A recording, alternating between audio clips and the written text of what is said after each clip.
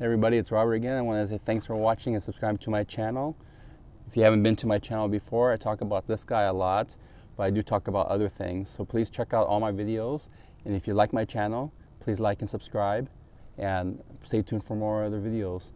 As always, I do appreciate all the positive comments, and please comment below with your feedback. With these cool SCS or Stealth Custom Series Ray 10 wheels, there was issues as far as rubbing, and it was because of the more negative offset and having a taller tire. The tire again is a BFG KO2 265 75 16.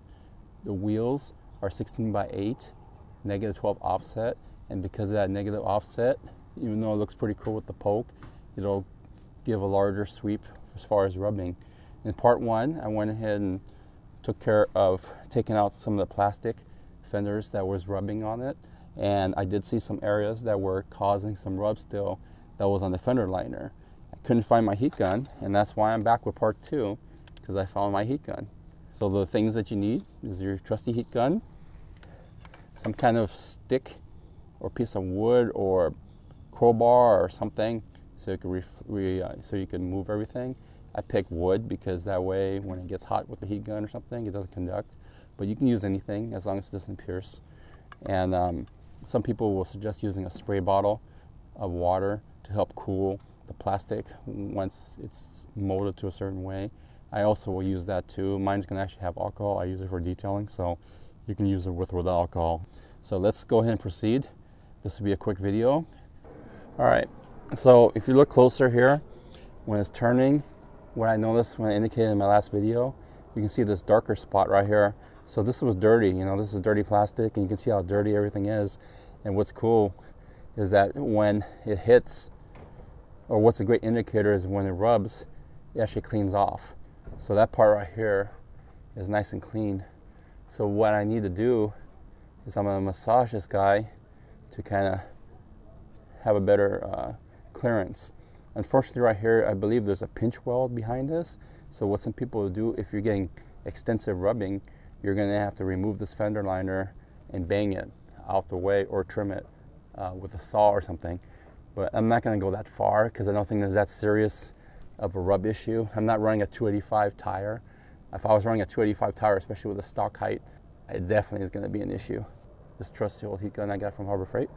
And like I said, you just have to have an extension cord. Now you'll have to start practicing as far as how much heat to put on there and how long you should put in there. A lot of times people, I'm gonna put this to high because I'm used to it. A lot of times people, they don't realize how fast these heat guns work. It's not like a hair dryer, guys. A hair dryer, you can't burn off your hair with a hair dryer, but you can burn off your hair and your skin and everything else with a heat gun. I mean, this actually removes paint with enough heat. So side with a caution if you're not really familiar with it. Go light, go easy on it, and then work your way from there. Usually when I recommend the trim, I'll turn the wheel here to have more room. But since I am just using the heat gun, I want to use my tire as leverage in a corner so I could push everything in a little bit more. So I went ahead and kept it straight. So we're heating up the area.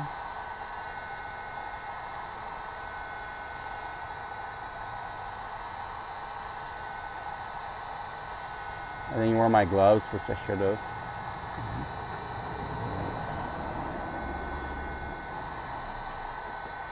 Let's see if we got this heated enough.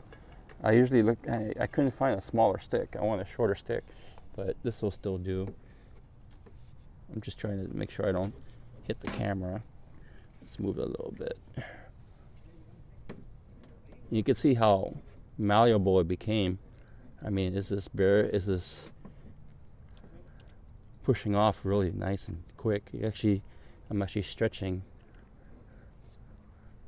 Let's see if I get lower. I'm actually stretching that plastic really easy, as you can see.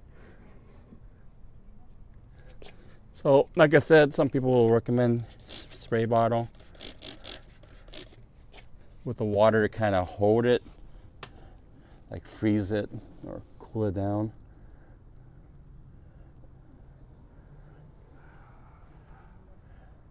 I'll hold it for a minute.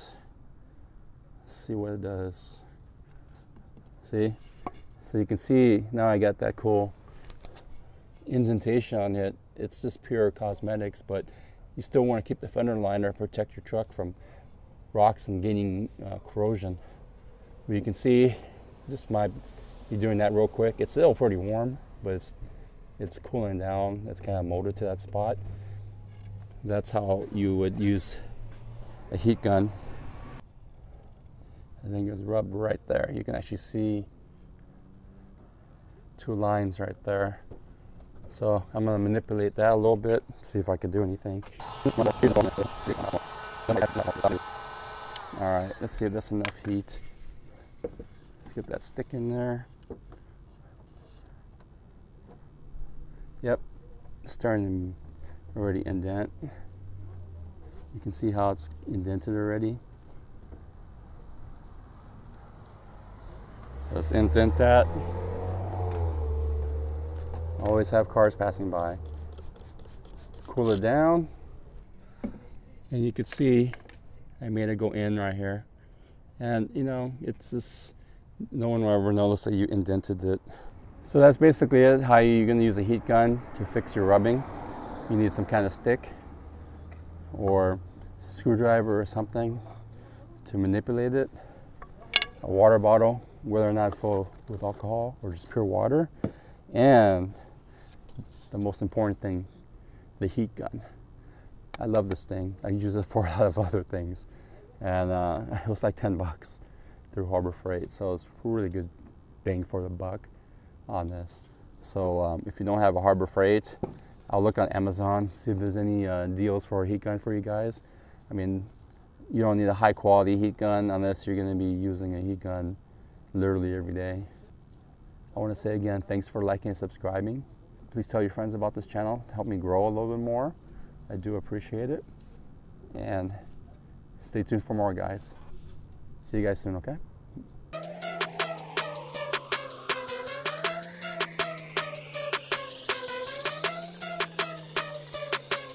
Another one.